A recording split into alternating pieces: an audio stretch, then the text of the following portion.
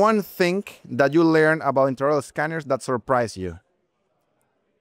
I've been working with Invisalign for many, many years, and I'm now using the Lumina. But I knew very much more about Lumina from, I think it was yesterday's lecture, about how big the view can be, because I kind of felt it by using it, but I didn't know the measurements. So that was important for me. What is one thing that you will implement in your clinic with your intraoral scanner when you get back?